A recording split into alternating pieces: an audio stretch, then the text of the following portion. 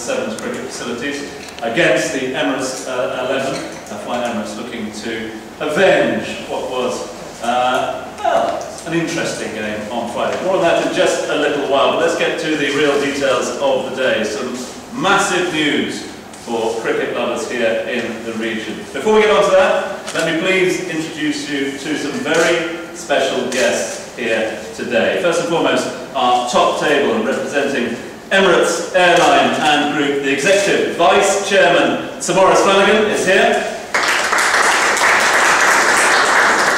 Also here from the Dubai Cricket Council, the Chairman, Abdul Rahman Falaknas. We're also blessed to have with us several other leading DCC members who are available to speak to the media afterwards. So a warm welcome, first and foremost, to the Vice Chairman, Mohammed Reda Abbas. Thank you very much indeed. And of course the Joint Secretary, Mohammed Lokhandwala. Thanks, Mohammed. Also just like to mention that a little later on we'll be opening up the floor, and Jim Fitzsimmons is here. Jim is the General Manager of the Sevens, and he'll be here to answer any questions with regards to this. Thank you again to each and every one of you for being here with us today. Without further ado, I'd like to ask Sir Maurice Flanagan, the Executive Vice Chairman of Emirates Airline and Group, to say a few words. Distinguished guests, ladies and gentlemen, friends from the media, friends. You know what the Chinese say about friends? Life holds no pleasure greater than watching a friend fall off a roof. It's a great pleasure to be here today with the Dubai Cricket Council to announce a partnership which marks the latest stage in the development of the Sevens. Since opening in 2008, Emirates' dedicated sports and event facility quickly became a hub for sport in the UAE, entering for a diverse range of interests, from rugby to football, hurling, netball, tennis, as well as Gaelic and Australian rules football.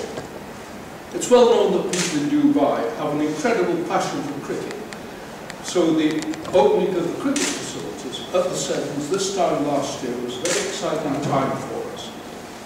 Emirates and the Dubai Cricket Council are, of course, old friends. The Dubai Cricket Council has a key role in the development of our pitches, coordinating construction with the support of a BCCI curator.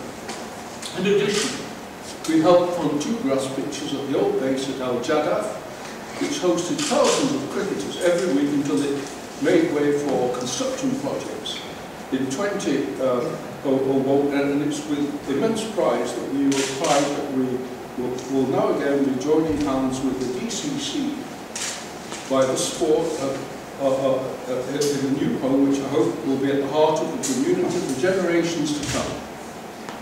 Although we are proud of our involvement in cricket around the world, with prestigious partnerships such as the International Cricket Council, which gives the airline sponsorship rights to all its major tournaments, including the ongoing Cricket World Cup, contributing to the growth of the sport at a grassroots level, and that's particularly satisfying.